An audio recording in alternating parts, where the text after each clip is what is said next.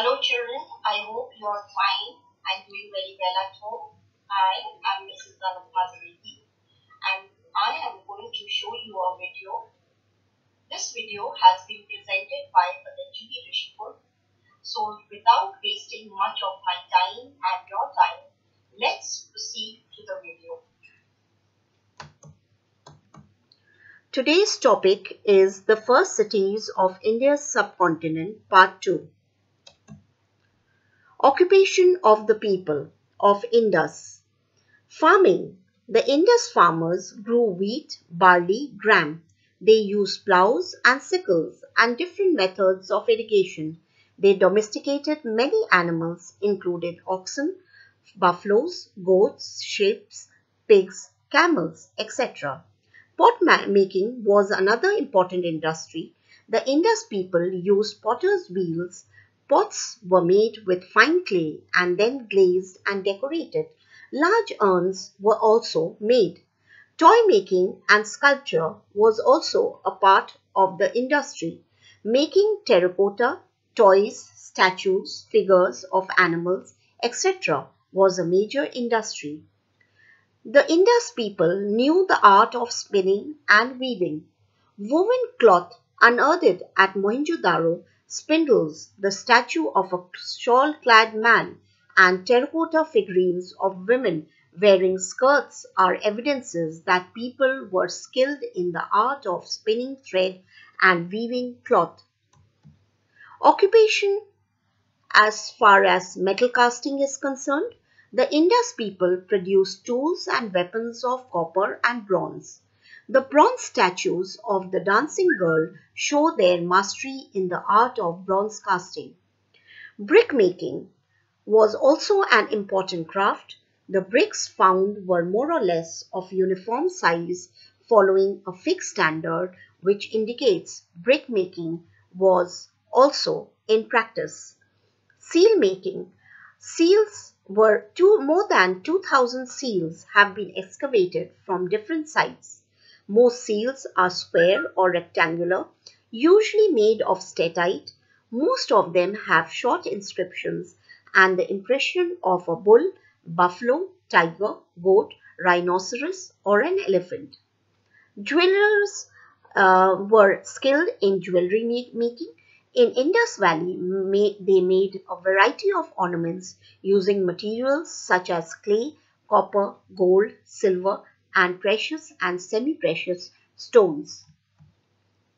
Trade also thrived in the Indus civilization. Trading was conducted according to a set of rules. The merchants used uniform weights and measures. Articles made of materials that were not available in the region have been excavated.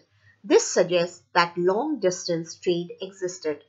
A seal depicting a seagoing ship suggests that there was overseas trade. Goods imported from outside the Indus Valley probably included copper from Rajasthan, gold from Karnataka, and tin and precious stones from Iran and Afghanistan. The most cities of Indus probably had trade links with Mesopotamia. Mesopotamia records mention Meluha, a name used for the Indus ports.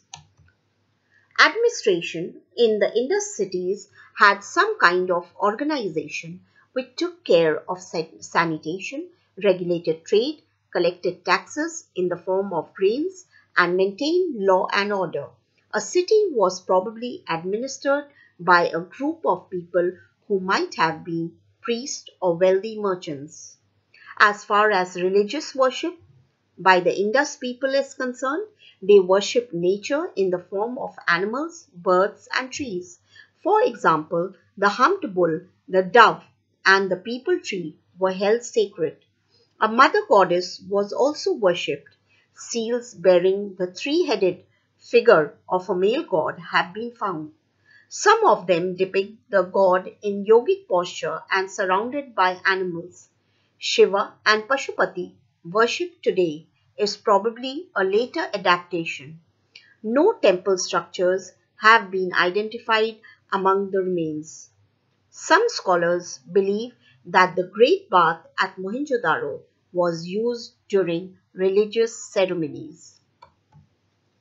Lothal and Dholavira. In Lothal, which was situated at the head of the Gulf of Kambat, it had a flourishing bead-making industry, a storehouse, and possibly a dockyard from which maritime trade was carried on. Dholavira is situated in Khadir Island in Run of Kutch. Dhoravira had a middle town, a lower town, a space for public functions, and several water tanks beside the citadel. Here, stone was used in the construction of some buildings. An inscription of 10 letters of the Indus script has been found.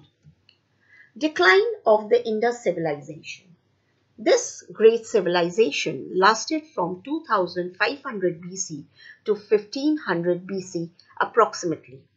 Excavations have really revealed that the city of Mohenjo-daro was destroyed over and over again and was rebuilt at the same site 9 times. The exact cause of the decline of this great civilization are not known. It is suggested that the cities might have been destroyed by earthquakes, floods, or a change in the course of the Indus. Children, now I end the chapter. Thank you for listening to me very patiently. Have a good day.